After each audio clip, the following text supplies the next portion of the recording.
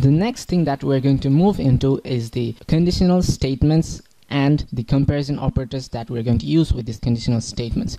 So there are two flavors of conditional statements. The first thing that we're going to talk about is the if, else, if and else statement. The second flavor of these conditional statements is the switch case default statement. Both have their functionalities in different perspectives, but both of them are used to control the flow of the program. So what does the conditional statements do? They check the given code, they check the given condition with the program, and then they execute what is intended by the programmer. If that situation is not met, it then moves to the next block of code and executes it. And if still it does not find the condition which meets its prerequisites, then it moves to the next part. If there is no next part, then it stops the program. But what does it have to do with a program that we talked about in our FAQ section, in the section that we discussed the FAQ, the previous section that we talked about array? So these if conditioning statements can be used to secure our systems. To secure our systems, we can use these if statements so that our users or some malicious users don't tamper with our query strings or place a value that is not intended to be produced inside the program. Suppose they go on producing a decimal point. So what will this decimal point do to our program? This won't actually do anything because I'm not running an entire website, but if the malicious user goes on using this decimal number or using another sort of number or a string or another tags inside this query strings, he's gonna blow up the system. So to ensure security in our systems, we also need this if conditioning. Let us now take a look at an example, and let us take the example of this new year if again. So suppose you have a red shoe in your home and you want to buy a red jersey so that it matches the color of the shoe.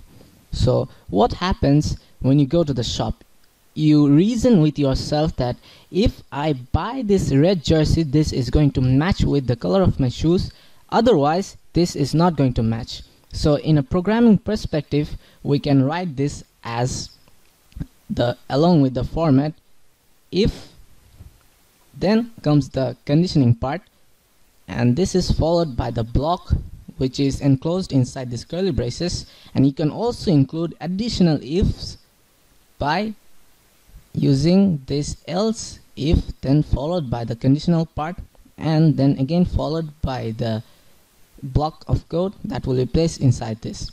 And then finally you can place an else statement that won't take a condition, but it will take a block of code.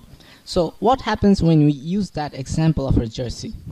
So you go to the shop and you think that if the color of the jersey, suppose if the color of the jersey is equal to red, then we can use the write output function and print the string that it will match my color of the shoes. I'm not writing the entire part, so this is gonna happen. If the color is not red, suppose if then I go on producing another condition inside my if statement. So if the color is equivalent to, suppose, orange, I don't have space for this, so I'm just overwriting it. So we can output another string perhaps, and this string will say that's okay. Otherwise, I'm going to output in my program that I'm not going to buy it. I'm not buying it. So in short, we're looking at logical programming statements in here. So if the color of my jersey, if the color of the jersey that I'm going to buy is not red, then if the color of the jersey is red, then it will match and I'll buy it. If it's orange, it's still okay. Otherwise, I'm not going to buy it because it's something else and it's not going to match. So let's have a look of how we can ensure security in our previous code that we created using the arrays. So first of all, as usual, we'll need a new page, and let us save this as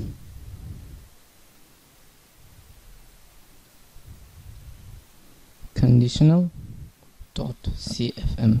Now there are two ways of writing conditional statements in Coldfusion.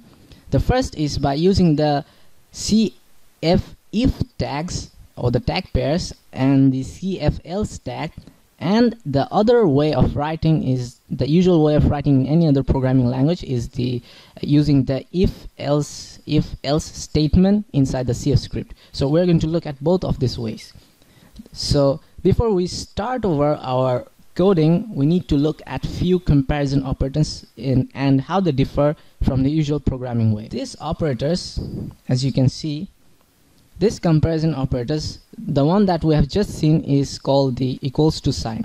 So in programming, in general perspective, we know that one equals to sign means equals to. So a number will be, suppose we have an equation and we can write 1 plus 1 equals to 2. This is the usual general or the traditional way of using in mathematics. But in programming, this equals to is an assignment operator. When we declared a variable, we have seen that suppose we declare a variable called I and this is equals to 0. In programming, this means that I am actually storing this value of 0 inside this variable I. So what do we do when we want to use this equals to, mathematical equals to, inside our programming? We use double equals to sign. So when we want to write this mathematical expression inside our program, we need to write it as 1 plus 1 double equals to 2. So in programming, this would mean 1 plus 1 equals to 2, in the same way as it meant when we used it in our general mathematical practice. The second thing that we need to notice is that Coldfusion also has the form of using comparison words. So in conditioning, we looked at if the color is equals to red, then we're going to do something inside our block of code. But you can actually replace this equals to with this et or is. This two means the same thing as this equals to. You wouldn't find these comparison words in other programming languages, but you would find certainly this equals to symbols in other programmings. So this is new to Coldfusion, and this is quite unique to Coldfusion from other programming languages. So if you go on using ET, capital letter ET, you need to remember that both of these letters need to be capital in uppercase. Then you can go on using this color ET red. This would produce the same thing as using this double equals to sign. Now if you go on using a mathematical expression and if you want to check that the value of a certain variable, whether the value of the certain variable is greater than or equals to or less than or equals to another variable, then you can go on using this symbol, this greater than and greater than equals to symbol, or you can also alternatively use this GT or GTE, which means the same thing in programming in Coldfusion, and you can use this in conditional statements and also in loops. We also looked at while loops, for loops and do while loops.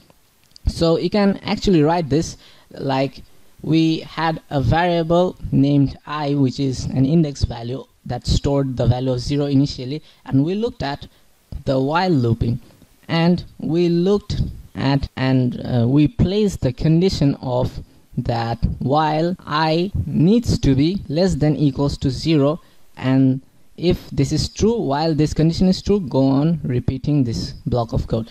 And but you can go on replacing this symbol less than equals to symbol with this LTE. This would produce the same result as if with producing this less than equals to symbols. So this is just the same thing.